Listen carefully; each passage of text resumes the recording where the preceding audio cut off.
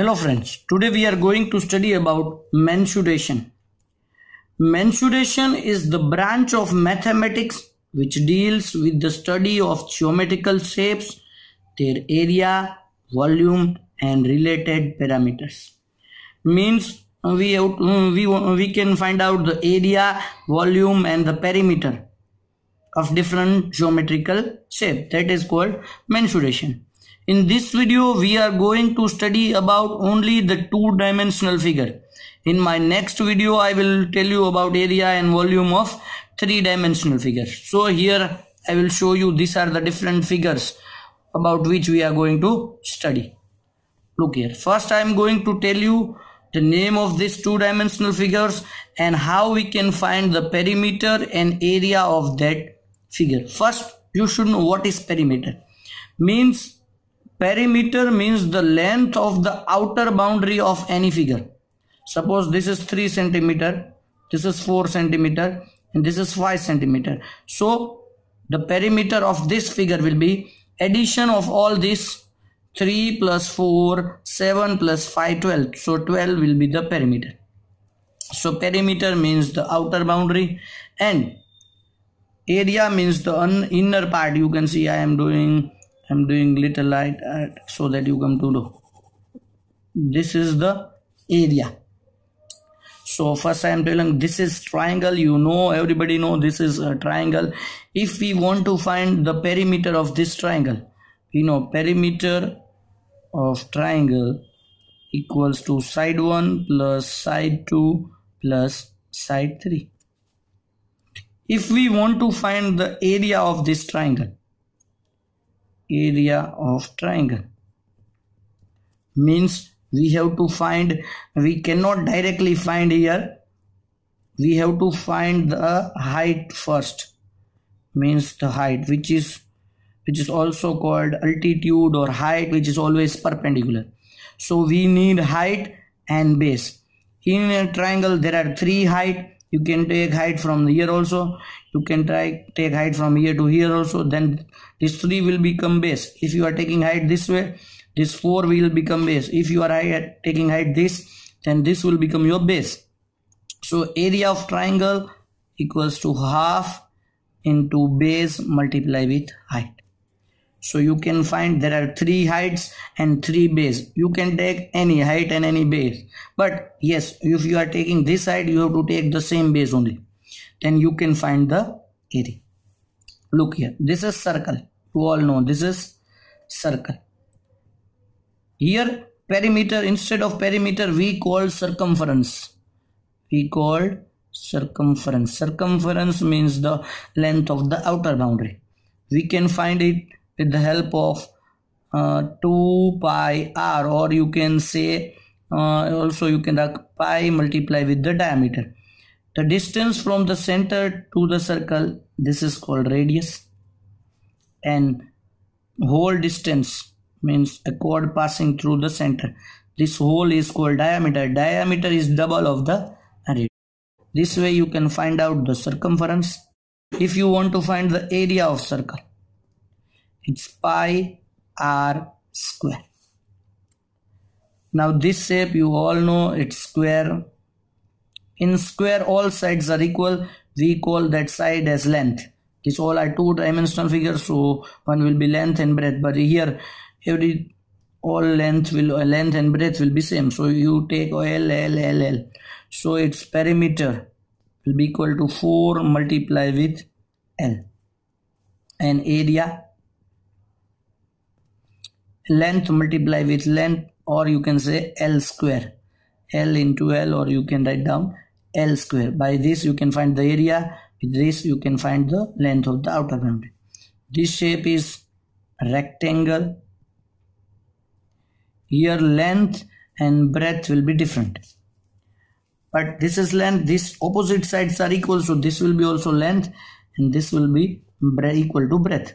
So perimeter, if you want to find the perimeter of rectangle, it's 2 multiply with L plus B. Actually it came from 2 length and 2 breadth.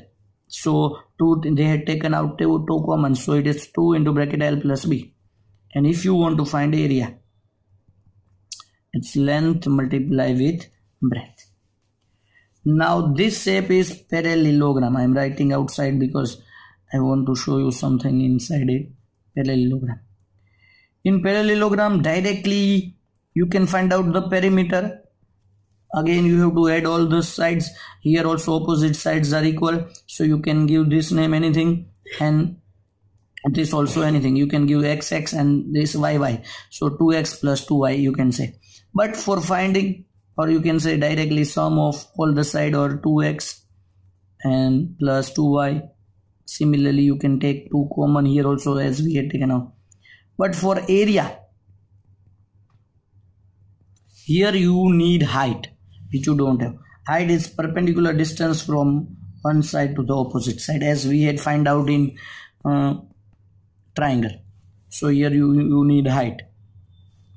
So this will be your height and this will be your base. So for finding area of parallelogram, you need base into height. Now the last shape, this is rhombus. For rhombus perimeter, again all sides are equal, so this will be L, L, L or S, S, S. Directly you can find out perimeter 4 multiply with the side whatever they had given to you. But for area, you need diagonals. Then you will come to tell me, sir, what is diagonal? Diagonal means the distance from opposite corners, you can say, from this to this. This is D1 and this diagonal is D2. This is D1 and this is D2. So for that you need diagonal 1 and both the diagonal you need, and the formula is half into diagonal 1 multiply with diagonal 2. So this way you can find out the area of rhombus and perimeter directly 4 into side. This is trapezium. In trapezium also you need height. For perimeter, I told you directly you have to add all the sides. If you are having all the sides, you can add and find out. Means sum of all sides if you are having. But for area, you need many things. These two are parallel. You know the property of a trapezium. If one of the opposite sides are parallel, then you can say that that quadrilateral is a parallelogram. Sorry, trapezium. This is a trapezium. Here these two lines are parallel. So you have to take this as A and B. Any parallel lines are given to you, that you can take B also here, A here, no problem in that. And then you want height or the distance between these two, and that is perpendicular. So you need three things. A means the side of the two parallel side, and plus you need height. And the formula is half into height into sum of the two parallel sides. Half into h into sum of two parallel sides. So this way you can find out the area of trapezium. Now look here, this is something different. Generally I told you that this way you can find the area. But if you want to find the area of this ring, generally I had seen that student, what they are doing, they just subtract the radius, subtracting smaller radius from the bigger radius. Suppose this whole radius is capital R and this small radius is small r. So what they are doing, they are subtracting the radius and putting in this formula only. No, we cannot directly find out the area of this ring directly. What we have to do? We have to first find out area of whole circle. This inner part also means in that. Then we have to find the area of inner part, and then we have to subtract from whole. You have to subtract this inner part. You can make formula also with that. Means area of ring. Area of ring. What you have to do? First you have to find the area of whole circle, means pi capital R square. Then you have to subtract this area of small part, means pi small r square. You can take out pi common. So it will be pi multiply with r square minus capital R square minus small r square. This way you can find the area of ring. Now here also, if you want to find the area of this path, you cannot directly find out if it is a rectangle or if it is square. Then you have to first find out the whole, then you have to find out the inner part, then you have to subtract this inner part from the whole part. This way you can find out. This video is so important for IBPS, PO, class 8, 9, 10. So thank you so much for watching my video. If you like it, please subscribe to my channel so that I can bring more such videos for you. Thank you so much.